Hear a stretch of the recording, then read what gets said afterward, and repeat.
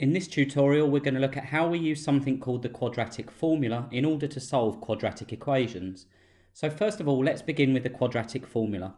The quadratic formula states that x equals minus b plus or minus the square root of b squared minus 4ac all divided by 2a. Now don't worry, you're not going to be expected to remember the quadratic formula. It's included on the equation sheet for the algebra topic. But what we do need to know is how to apply that equation in order to find the roots of x which make a quadratic equation true. Let's next look at an example of a quadratic equation such as 2x squared plus 3x plus 4 equals 0. Now the way that this links in with the quadratic formula is that any quadratic equation can be written in the form ax squared, where a is the coefficient of x squared, plus bx, where b is the coefficient of x, plus c, where c is the term that doesn't contain x. So in the example above, we can see that we have a value of a equaling 2, we have a value of b equaling 3, and we have a value of c equaling 4. We could then apply the quadratic formula in order to find the values of x which make this equation at the top here true. So there'll be certain values of x which, when inputted into this equation, so 2x squared plus 3x plus 4 would give us 0 for certain values of x, and there's actually going to be 2 of those. Let's look at this with a specific example. So once again, we've got our quadratic formula which states that x equals minus b plus or minus the square root of b squared minus 4ac all divided by 2a. And the equation that we're going to solve is the following: 7x squared plus 8x plus 1 equals 0. So what we can see is we've got a value of a of 7. We've got a value of b of 8, and we've got a value of c equaling 1. So we're going to apply those numbers into our quadratic formula.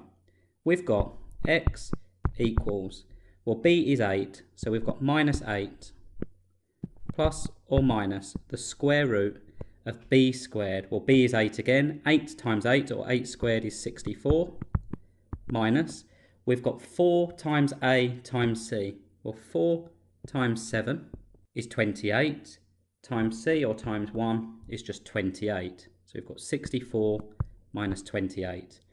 All divided by 2a, well, a is 7, 2 times 7 is 14. All I've done is I've put our numbers for a, b and c into the quadratic formula. Next, let's simplify this. We've got x equals minus 8 plus or minus the square root of 64 minus 28. Well, 64 minus 28 is 36, all divided by 14. Now we can simplify this further because the square root of 36 is actually 6. So now we can say that x equals minus 8 plus or minus 6, all divided by 14. This plus or minus tells us that there's actually 2 solutions to this formula or to this equation. One solution is that x equals minus 8 plus 6 divided by 14. Well, minus 8 plus 6 is minus 2, divided by 14 gives us minus 1 over 7. But there's a second solution which tells us that x equals minus 8 minus 6 over 14. Well, minus 8 minus 6 is minus 14. Minus 14 divided by 14 is just minus 1. So there's 2 values of x which, when inputted into this equation, give us an answer of 0. If we were to put minus a seventh into that equation, we would get 7 times minus a seventh squared plus 8 times minus a seventh plus 1 would give us 0. And if we was to put minus 1 into that formula, we would get 7 times minus 1 squared plus 8 times minus 1 plus 1 would give us 0. I'll show you the example using minus 1 as it's a little more straightforward, but really just to get across a point here. We've got 7 times minus 1 squared plus 8 times minus 1 plus 1. Well, 7 times minus 1 squared. Minus 1 times minus 1 is 1. 7 times 1 is just 7. We've got 8 times minus 1. Well, 8 times minus 1 is minus 8 plus 1. Hopefully you can see there that 7 minus 8 plus 1 equals 0.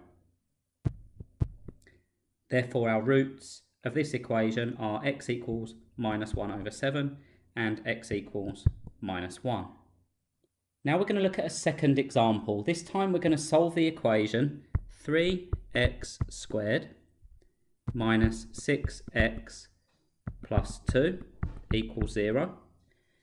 We're going to start by acknowledging that a equals 3, b equals minus 6 and c equals 2.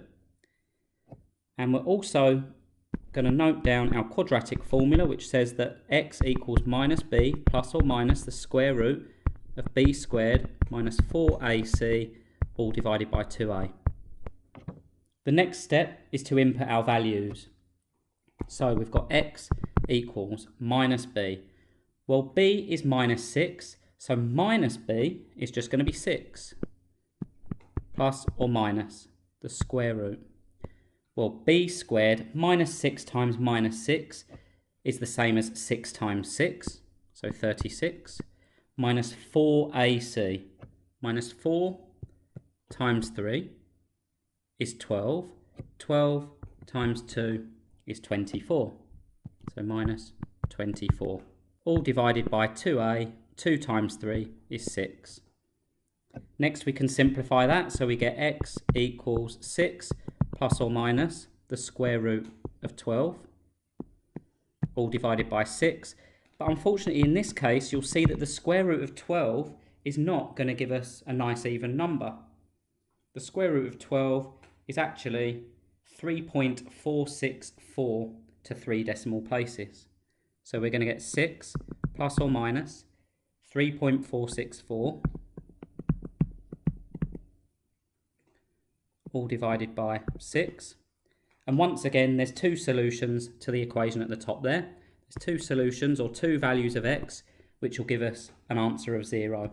One of them is going to be 6 plus 3.464 divided by 6, which is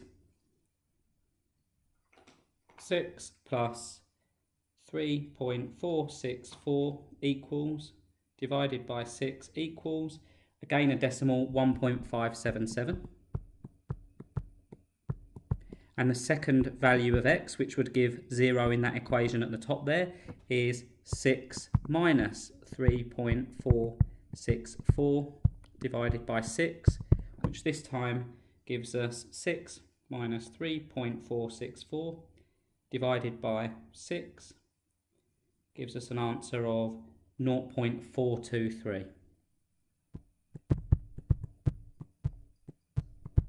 Okay, so each of those values of x, when inputted into the equation at the top there, would give us an answer of 0. A question may ask you to factorise that original equation at the top there.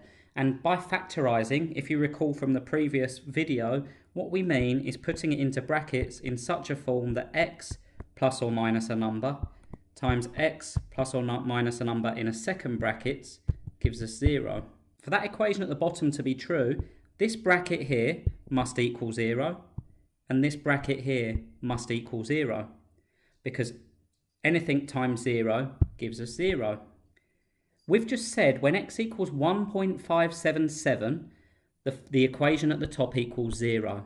Therefore, if x equals 1.577, then x minus 1.577 is going to give us 0 on that first bracket. And we've also said that when x equals 0.423, that equation at the top equals 0. Therefore, if this second bracket needs to be 0, then x minus 0.423 must also equal 0.